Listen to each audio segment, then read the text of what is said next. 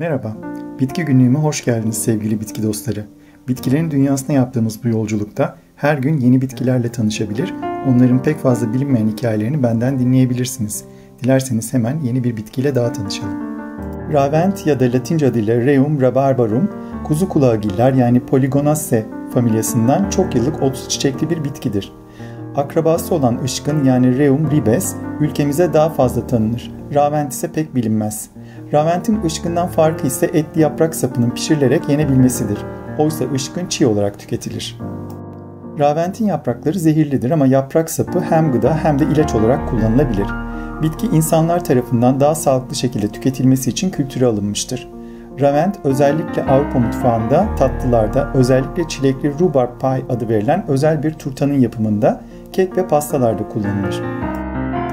Ravent bir meyve olmadığı halde reçel, komposto ve hatta meyve şarabı yapımında bile kullanılabilir. Bu nedenle yıl boyunca Avrupa'da sıcak seralarda da yetiştirilir. Fakat doğal hasat dönemi Nisan ve Mayıs aylarıdır.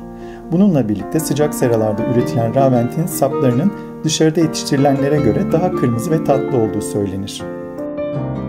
Hatta ilginç bir bilgi olarak 2 yıl boyunca dışarıda yetiştirilen Ravent, daha sonra Kasım'da ilk donlardan önce kapalı ortama alınır. Hasat dönemine kadar karanlıkta yetiştirilen bitkinin fotosentez yaparak tadının bozulmaması için yılın ilk Ravent hasadı ise mum ışığında yapılırmış. Pek romantik bir hasat gibi görünüyor, öyle değil mi? Kışın taze Ravent bulamayan Kuzey Avrupa ve Rusya için bitkinin ülkemizde de üretimi yapılabilir aslında. Çünkü Ravent bol güneş alan topraklarda daha hızlı büyür. Aşırı soğuklarda yetişen Ravent ise bünyesinde tıpkı semizotu yani Portulaca oleracea'da bulunan oksalik asiti biriktirir ve zehirli bir bitkiye dönüşür. Ravent ilaç olarak ise 5000 yıldır geleneksel Çin ve Arap tıbbında müsil etkisi yüzünden kullanılmıştır. Hatta bitkinin 14. yüzyıldaki adı İpek yolu üzerinden Halep ve İzmir limanlarından Avrupa'ya ulaştırıldığından Türk Ravent'iymiş. Daha sonra ticaret yolu Rusya'ya kayınca bitkinin ismi de haliyle Rus Ravent'ine dönüşmüş. Bu uzun ve zahmetli yolculuğun masrafları Ravent fiyatlarına da yansıyormuş. Öyle ki Ravent 17. yüzyılda tarçın, haşhaş ve safranın birkaç katı fiyata satılıyormuş. Marco Polo işte bu nedenle bitkinin doğal olarak yetiştirildiği bölgeyi aramaya çıkmış ünlü seyahatlerinde ve nihayet de bulmuş. Ravent o zamanlar Tibet'in dağlarında yetiştirilmekteymiş. Ravent'in Avrupalı göçmenler sayesinde Amerika'ya ulaşması ise 19. yüzyılın başlarına denk gelir. Raventin köklerinin şeker düşürücü kimyasal içeriğinin yanı sıra bitkinin geneli vitamin ve mineral açısından zengindir. Bu kökler aynı zamanda ceviz ağaçlarının yetişemediği soğuk ülkelerde kahverengi boya elde etmek için de kullanılıyormuş.